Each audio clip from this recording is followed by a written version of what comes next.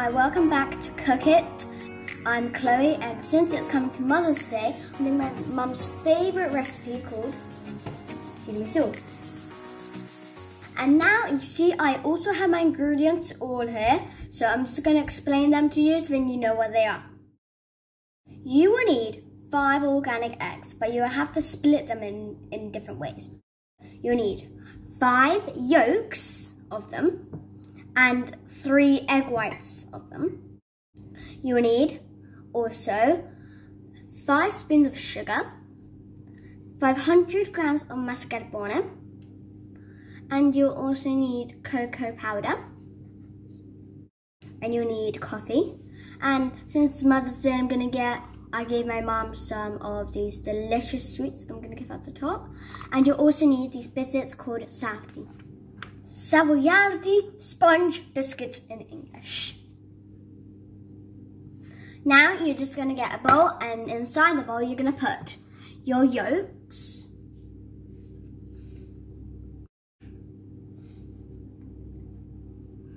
and you're just gonna make sure you put half of the sugar. So I'll put some, then I'll just check if it's likely half. That would be half. Then you're gonna get your mixing electric thing, and you're just gonna mix with it. So now, still with this, you're gonna add your mascarpone. You're gonna add it 1 to 2 spoons at a time in this bowl, and then you're gonna keep mixing for the whole thing.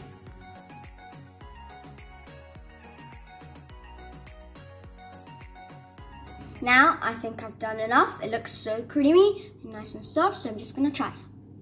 Not too much. Very yummy. You can take off these and go and clean them because we will need them for the next step. Now you are going to get a bowl, put your egg whites in.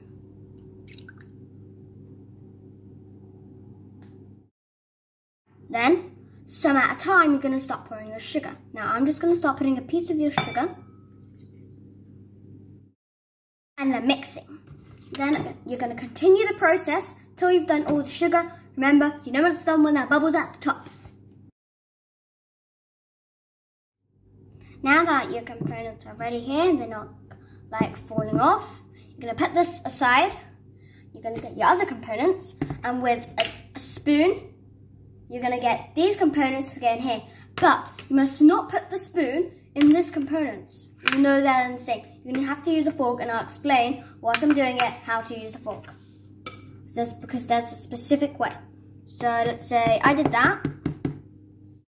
I'm going to get this, and you have to put it from top to bottom so when all the air comes in. And if you do it the other way around or a different way, then it will all rip apart, so you might not want to have that. Now, our cream, I'm just going to test if it's nice and yummy. Really yummy. You're going to get your biscuits, and you're going to get your coffee. You're going to put some coffee in like a mini container, and then first, with all these things, you're going to get a bowl, well, like a cook pan, and then you're going to put a thin layer of these ingredients over here, like you did.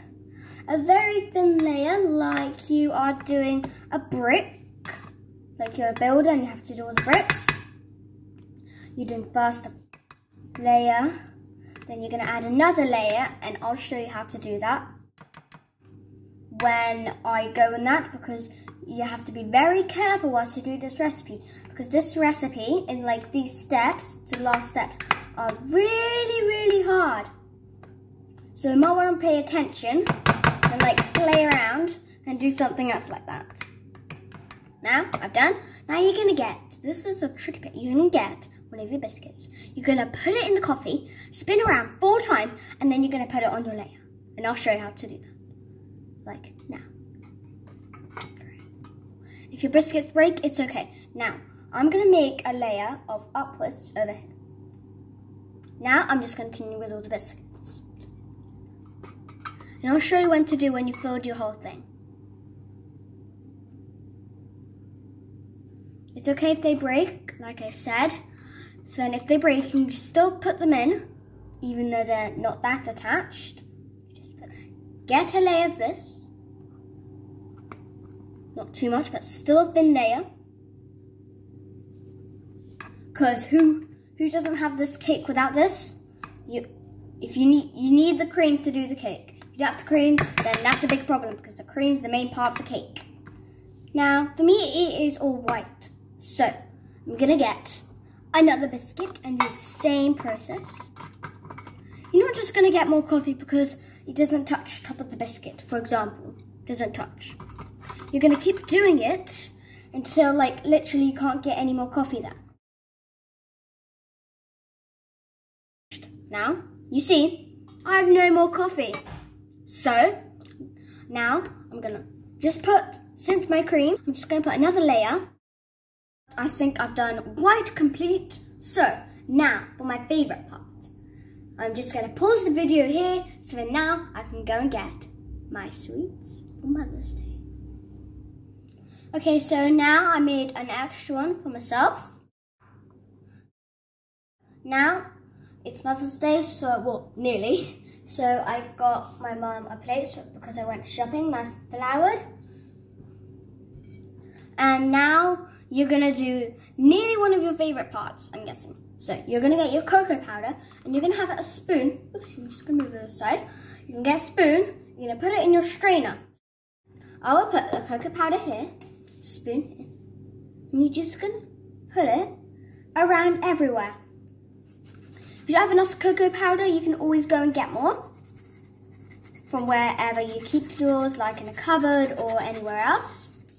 Now, I've decided I'm going to use 6 on this one and 2 on that one. Since I'm going to do mine first, since I picked, I'm going to do my one, and I'm going to put a chocolate one and a white one, so I can both take a taste on it.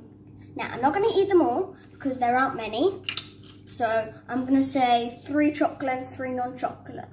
Depends how my family really likes dark chocolate or light chocolate. I don't really mind, really. So, I can take whatever I want, really. So, now, I'm going to pause the video, cut the cake, put it in the plate, ask my mum to come so she can try the cake. And then I'll eat mine too. Without further ado, I'll say bye and the cake will be ready. Thank you for watching.